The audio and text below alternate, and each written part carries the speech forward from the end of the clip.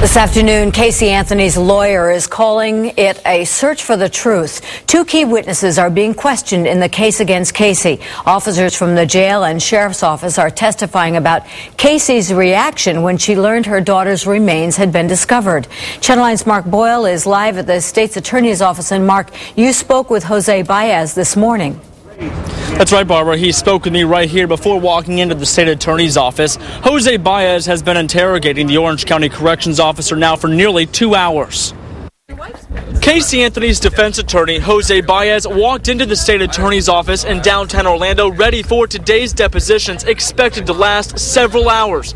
Baez began questioning Orange County Corrections officer Tammy Unser this morning. We need to get to the bottom of everything that occurred in this case.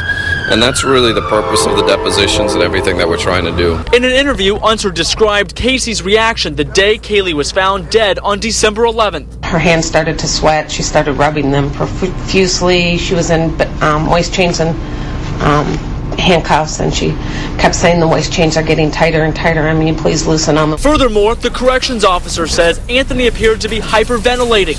Baez is doing all he can to prepare for Anthony's murder trial set for October of this year. We're in May, and we're talking about 4 or 5 months down the road. There's a trial. It's going to take time, if you notice, to litigate the matter. I mean, we don't have a court date till the end of May.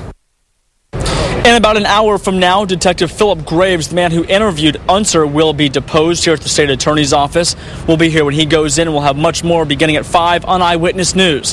For now, reporting live at the state attorney's office in downtown Orlando, Mark Boyle, Channel 9 Eyewitness News.